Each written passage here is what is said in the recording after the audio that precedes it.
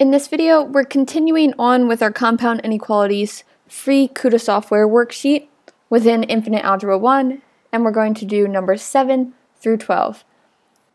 Remembering that when you have OR, it means union, and means intersection. So for number 7, we have 7v minus 5 is greater than or equal to 65 as our first inequality. Adding 5 to both sides will give us that 7v is greater than or equal to 70. Then we'll divide by 7 to get that v is greater than or equal to 10. Then in the right inequality, we have negative 3v minus 2 is greater than or equal to negative 2. We're going to add 2 to both sides to get that negative 3v is greater than or equal to 0. Divide by negative 3, and since we're dividing by a negative, we're switching this inequality. So we're going to get that v is less than or equal to 0. So we have v is greater than or equal to 10, or v is less than or equal to 0. V is greater than or equal to 10. We're going to circle the 10, fill that in, and shade everything to the right. V is less than or equal to 0. We're going to circle the 0, fill that in, and shade everything to the left. And that's the answer for number 7. In number 8, we have negative 10b plus 3 is less than or equal to negative 37. Or, so it's going to be another union, 3b minus 10 is less than or equal to negative 25. Let's solve the inequality on the left first. We're going to subtract 3 from both sides to get that negative 10b is less than or equal to negative 40. When we divide by negative 10, we're going to have to flip the inequality sign. So this will be b is greater than or equal to 4. On this side, we're going to start by adding 10 to both sides. That'll give us 3b is less than or equal to a negative 15. We're going to divide by 3 to get that b is less than or equal to a negative 5. So we have b is greater than or equal to 4, or b is less than or equal to negative 5 as our solution to this compound inequality. So b is greater than or equal to 4. We're going to locate the 4, circle, shade it in, and b is greater than or equal to, so it's everything to the right. B is less than or equal to negative 5, circle, fill in, and it's everything to the left. On to the second page, number 9, and, so this is going to be the intersection. On the left-hand side, I'm going to add 1 to get 5n is greater than negative 25.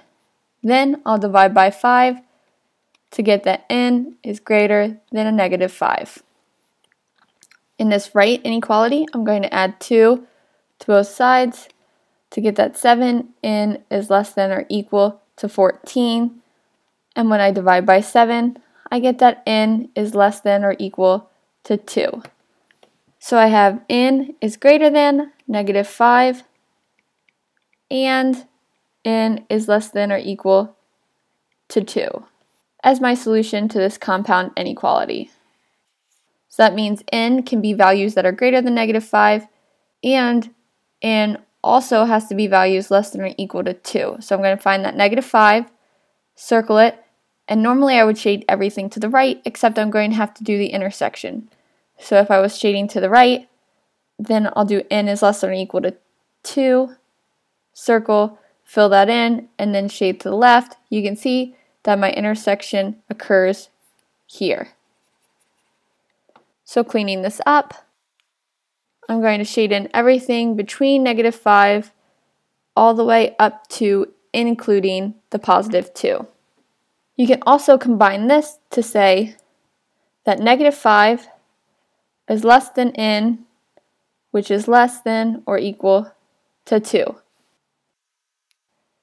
In number 10, we have negative 50 is less than 7k plus 6, and 7k plus 6 is less than negative 8. I'm going to start by subtracting 6 from all sides. Negative 50 minus 6 is negative 56, and that's less than 7k, which is less than negative 8 minus 6 is negative 14. Then I'm going to divide everything by 7. We'll get a negative 8 is less than k, which is less than a negative 2. Now I'll go ahead and graph that. Negative 8 is less than k, which is less than negative 2.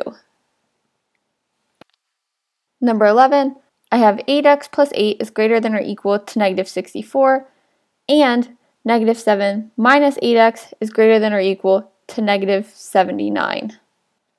Starting with the left inequality, we're going to subtract 8 from both sides. That'll leave us with 8x is greater than or equal to negative 72. When we divide by 8, we'll get that x is greater than or equal to a negative 9. The right inequality, I'm going to add 7 to both sides to get that negative 8x is greater than or equal to a negative 72. Then I'm going to divide by a negative 8, and because I'm dividing by a negative, I have to switch the inequality sign. So that's going to become x is less than or equal to a positive 9. So I have x is greater than or equal to negative 9, and x is less than or equal to 9. So I can write this as negative 9 is less than or equal to x, which is less than or equal to 9. So when I graph this, negative 9 is between negative 8 and negative 10, and 9 is between 8 and 10, and I'm filling in everything in between. Now to number 12, our last problem for this video. But before we do this, please remember to click that subscribe button, and go ahead and while you're at it, like the video as well. For number 12, we have 2n plus 7 is greater than or equal to 27, or 3 plus 3n is less than or equal to 30. Working with the right inequality first, we'll subtract 3 from both sides to get that 3n is less than or equal to 27. Divide by 3 to get that n is less than or equal to 9. Now working on the left, we're going to subtract a 7 from both sides to get that 2n is greater than or equal to 20. Divide by 2 to get that n is greater than or equal to 10. So we have that n is greater than or equal to 10, or n is less than or equal to 9. N is greater than or equal to 10. We're going to circle the 10, fill it in, and shade everything to the right. N is less than or equal to 9. We're going to circle the 9, fill that in, and shade everything to the left. Please join me in the next video where we'll finish out this worksheet doing numbers 13 through 18.